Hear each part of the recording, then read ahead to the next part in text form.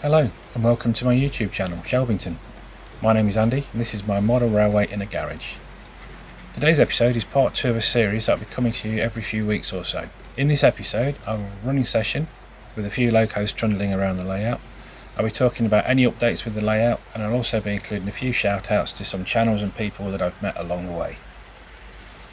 So, updates, what's been happening? Well, I've been off work for a few days and I'm getting really bored. The really annoying part is I've done my back and I can't stand up straight, so I'm having to sit down all the time, and it's just, hate it, I'm so bored. I can't even get into the garage to play trains, so yeah, really bored.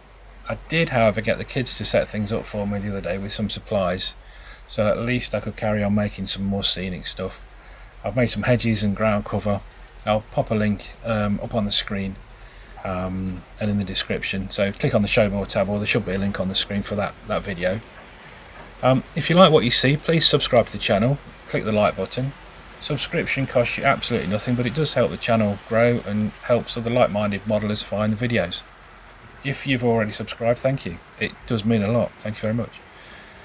Please don't be shy in the comments too, drop me a line, anything, any subject, yeah, any questions you've got, just let me know.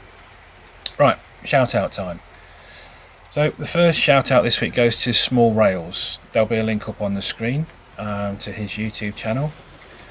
And Bernie's layout proves that you don't need a massive room or massive long trains to have fun and enjoy what you do.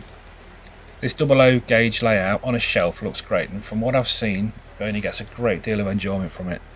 So head over to Bernie's channel, he's got some great running sessions and some how-to videos as well. Bernie, if you're watching this, I promise I will get around to weathering some of my wagons one day, honest. And my second shout out this week goes to Dylington Model Railway. Now, I love the details in this guy's layout.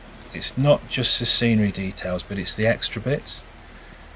There's a rock concert in one of his videos, it's in the castle grounds, it's such a great idea. And the subtle use of the video effects on the stage, it's brilliant.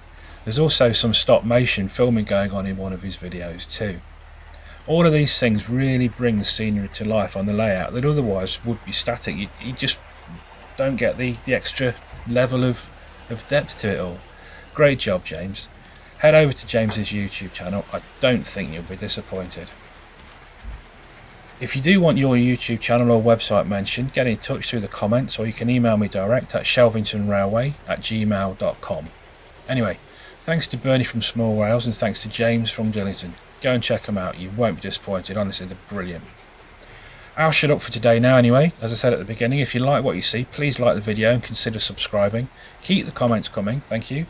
Thanks for watching, thanks for your continued support. I'll leave you now with a few locos running around the layout. Until next time, cheers. See ya.